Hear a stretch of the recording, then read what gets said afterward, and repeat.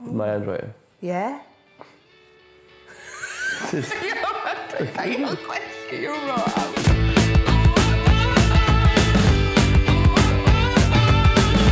have a look, eh?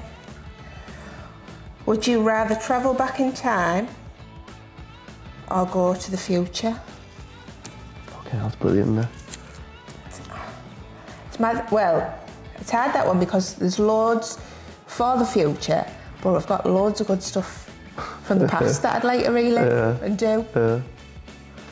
Reminds me of Back to the Future, the film. The question? Yeah. Yeah. Well, I'd like to see the kids growing up. But if it wasn't the kids growing up, I'd go back to history. I love history, so I'd go, well, we've been to the museum together. Yeah, I was going to say, yeah, you loved the Darwins, didn't you? Going round it. Museum, not the club. Yeah. Yeah, museum. I would go definitely in the old days, and there's no two ways about it for me. The only reason I want to go to the future is to see the kids. Yeah. See, yeah. And a lottery wins, I can come back and buy a ticket. Yeah, put the numbers on. Yeah. There you go. Well, you. Yeah, you go. I've done two. All right. I don't want to get your writing again. There we go. Ooh. Who's your celebrity crush? Oh, mine has to be, I was going to say, Sean Bean. Sean Bean? Yeah. When Saturday Comes?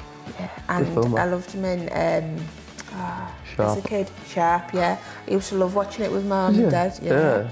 Yeah, he's lush. You've got a thing for Sean's? Oh, obviously, yeah. But it's his SEN, isn't it? Yeah. Crush? The Kimberly out of Girls Aloud. Kimberly Walsh. Oh. Yeah, I like her. Always, since they came out. I like her, yeah. And like every girl on Hollyoaks when I was a kid. Yeah. Yeah. And EastEnders and them. And everything. Yeah.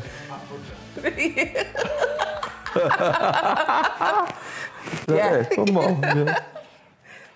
Right, final one. Oh, how would you describe yourself in one word? Go. Kind. Yeah, I agree with that. That's you 1,000,000% there. Bless you. Yeah. Loud. Loud, yeah. Yeah. Yeah. That was good.